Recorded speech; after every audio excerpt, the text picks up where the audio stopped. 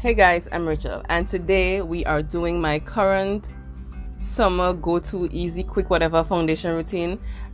This is a routine I've been using for the past week or so and I love it. I love the way my makeup looks at the end of the day. It is easy. It could be very affordable. Anyone can achieve it. If you want to see how I achieve my powder foundation routine, stay tuned. Also, I did a giveaway. I tried to do a giveaway in my last tutorial and I know it was Memorial Weekend. Probably much people didn't look at the video, but I'm still doing the giveaway because no one really participated in it. So whenever I choose to do a giveaway and I don't get the participation that I'm looking for, I'm just gonna add another product to the giveaway or give it away again until I probably get the participation that I'm looking for. So I'm still giving away 2 Rimmel lip products. All you gotta do is comment in the comment section within the next 24 hours of this video going live and I will randomly choose someone to give those to. So let's jump into this tutorial. Bye guys.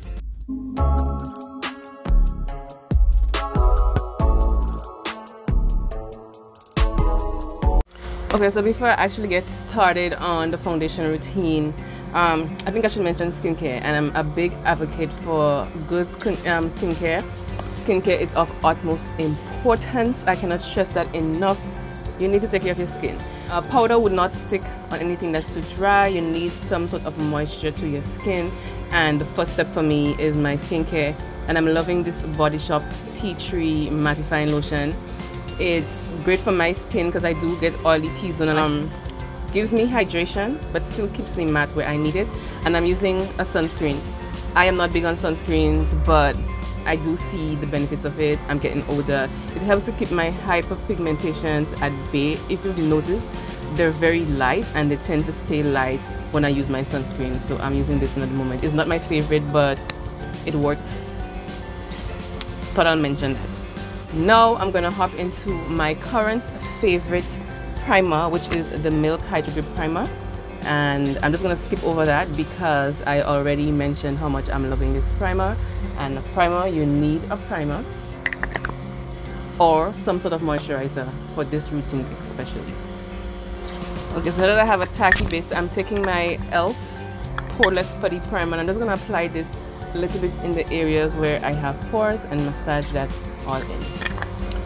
Okay, now this part that I'm about to do is optional. If you do not want to do this, you do not have to do this, but I prefer to do some correcting and to add some concealer to my base first before I go into the powder. Whenever you're using powder foundations, it's best to apply any cream or liquid products first before you actually go in with the powders. So I'm gonna do some correcting, and it's a lot that I'm gonna do, but this is what works for me. You can totally skip this step and go straight into just the powder foundation and what I'm gonna do next, but I am gonna do this step. So I'm gonna take a concealer brush and I'm using my NARS soft matte concealer in the color Chestnut, and I'm gonna apply this underneath my eyes. It's sort of reddish, so it's gonna help to correct any discoloration that I have. As you can see, it cancels out some of my darkness and the redness and stuff on my face. This concealer also dries down to a very soft matte finish, and I feel like my concealer tends to disappear throughout the day, so I like doing that step. Now I'm going to use my Elegant Pro Concealer in the color Toffee, and I'm going to go over the exact areas because this one is more of a creamier consistency.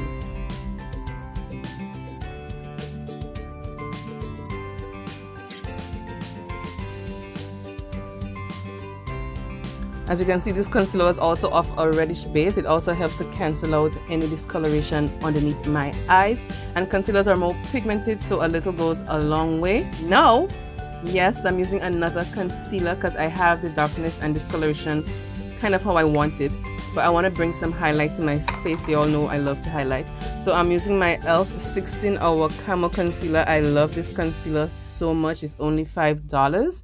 I'm using the color Tan Sand, and I'm going to apply that underneath my eyes for some highlights.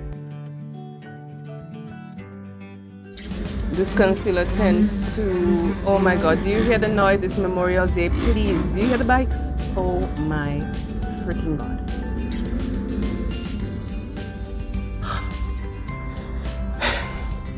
As I was saying, this concealer I find tends to dry very fast, so you need to work very fast with it.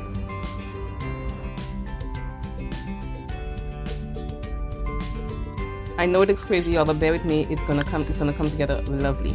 Now I'm taking my MAC Studio Fix powder in the color NC42, and I am going to use my damp beauty sponge and apply that underneath my eyes. I've been loving doing this step lately. Well, it's not just lately, I've been doing it a little while off camera, but I just introduced the MAC Studio Fix concealer powder foundation, and it's so smoothing underneath the eyes, and I love applying it with my damp beauty sponge. I feel like it makes a difference. Okay, now that I'm looking very crazy, I am taking my NYX Can't Stop Won't Stop powder foundation, and I'm going to apply that all over my face using a puff like this. Mine is dirty, I used it yesterday. So I'm just going to get some of that and press it onto my skin.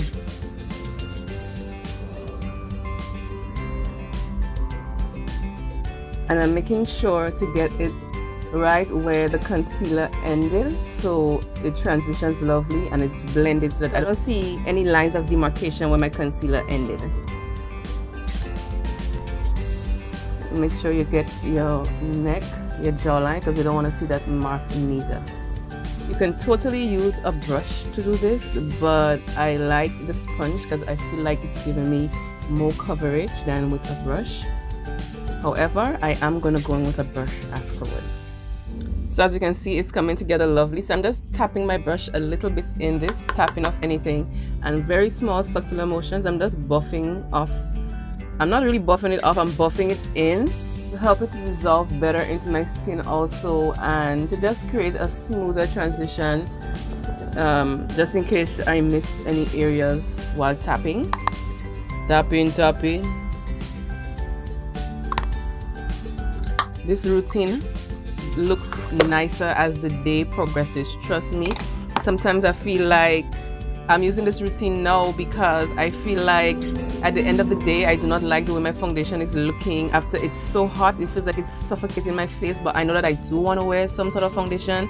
I want my face to look presentable. I have people in my face every day. I don't want to be looking crusty, and I do not have time to touch my makeup up and stuff like that, and I don't got time to be walking with all that makeup. So this routine just looks really lovely at the end of the day, and that is what I am going for.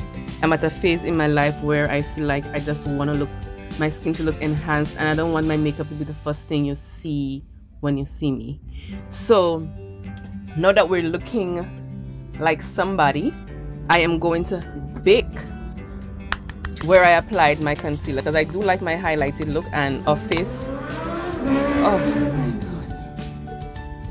I'm using my Fenty Beauty powder in cashew. In this powder, we need to have a moment for this powder. Oh.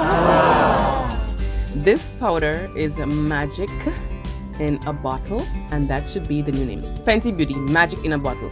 This powder is, oh, I cannot believe I took so long to try this powder. Cashew, if you're my complexion, cashew, oh my god, it's so beautiful. And it's so smooth, and it's like butter. It's not dry. I just packed away Huda Beauty Blondie powder, and this is the powder that I am using. I love the color of cashew. It gives me just the right amount of highlight. It's awesome-amazing. Awesome and amazing. Awesome-amazing. This powder is magic. Magic. Do you believe in magic? While I bake, I'm just gonna do my brows real quickly off camera and be right back. Brows are done. So since I'm just mostly focusing on the skin today, I am gonna speed up the eye part of this tutorial, but I am using Main Squeeze. Is a new ColourPop eyeshadow palette. The colors are beautiful. I think it's perfect for the summer, and it matches my kimono, so that's what we're doing. I'm also gonna keep it very simple. You all know how I do. I like the simple looks. Let's find a blending brush.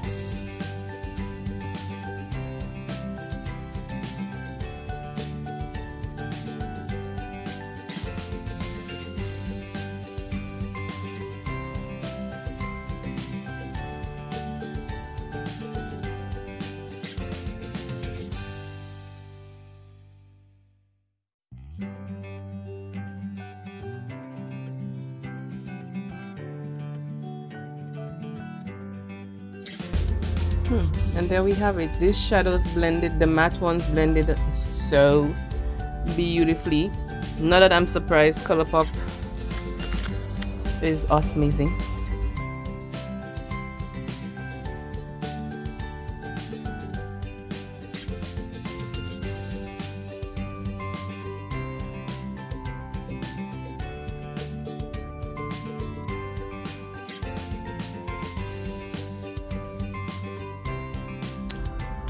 Okay, bear in mind guys, these colors are very pigmented.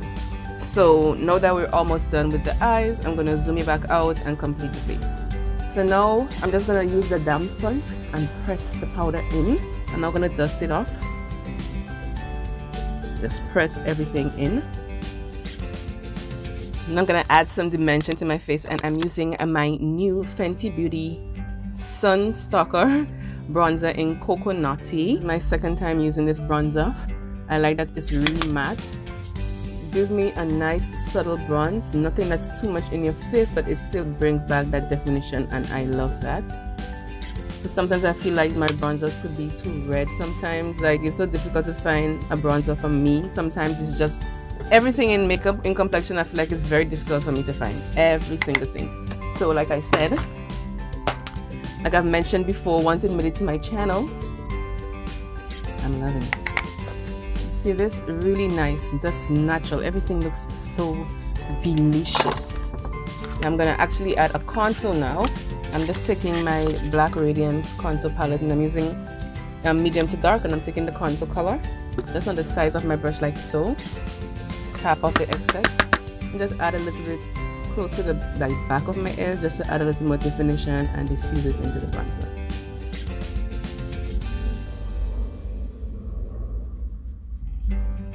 Of course, I can't forget my nose. I'm using my Kiss mineral powder and just bring a little definition to my nose.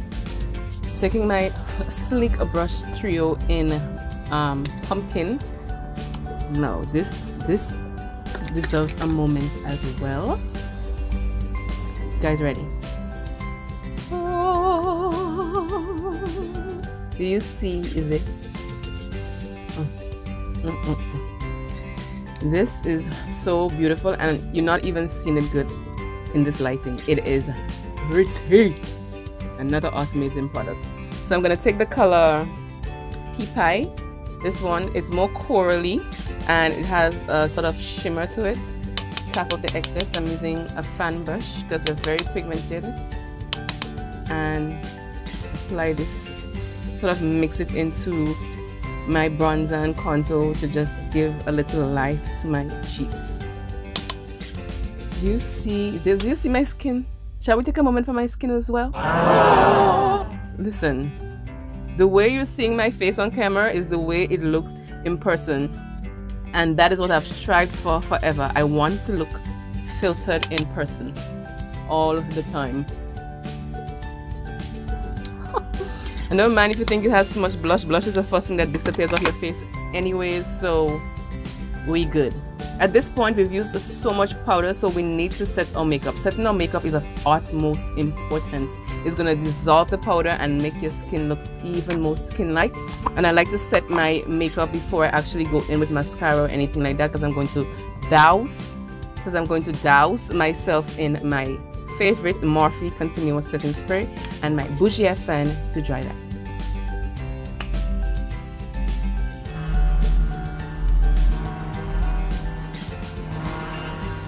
Alright, so now to the sides of my face, I'm gonna apply some of this matte Fix Plus in Gold Lights. Just sort of covering my eyes because I just want it to stay to the side of my face. And that's it. This is just gonna make my highlight pop even more when I actually get to that part. We cannot leave the brows. So I'm just using my Got2b glue, gel glue, and ooh, way too much, Rachel, way too much. Let's put some over here also. Damn, brows are not going anywhere, nowhere, not a place, not a boy, not a bro. So my face is still moist, so I am gonna do my lips as it still dries, and my lip liner just freaking chose to break. I'm just gonna use my Bite Me from Morphe.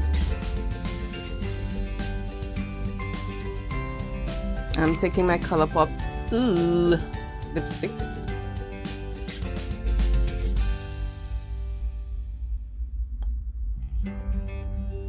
I'm gonna take a little bit in this gloss from MAC lip gloss. What's it? Whatever. It's in Underage. I'm just gonna apply a little bit to the center of my lips.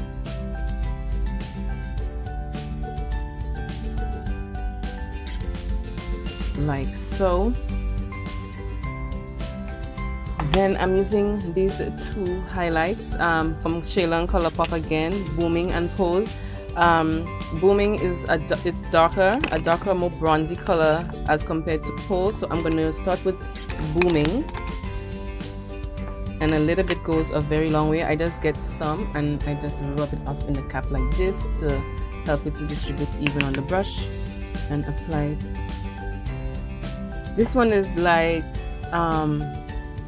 it's more subtle. It looks more like a glow from within as opposed to Pose, which is more golden, so it looks like you're wearing highlight. I'm taking this KKW brightening powder in number 3. I'm just gonna apply a little bit underneath my eyes with an extra brightening. I pray for the day when I can apply mascara and not have it touch my eyes, okay? Pray for me so that it doesn't happen as well. Okay, and there we have it, my completed go-to current summer powder foundation routine, and I'm gonna do a part 2 to it and show you a more glam look, although this one looks very glam. And trust me, it doesn't take me long to do this, but I'm recording, I'm trying to say step by step, so it seems longer, but it doesn't take me long to do this, and that's one of the reasons why I refer to a routine like that, because I don't want to be beating my face every morning for 45 minutes, you know what I mean? So this is the look that I'm loving. This looks perfect. It gets better as it gets older on your face. So hi, if you're new here, my name is Rachel. Everything I use will be in the description box, so be sure to check that out. All my social media links and how to book me. Thank you so much for watching. Please like, comment, share, subscribe, all that good stuff. It helps and I really appreciate it.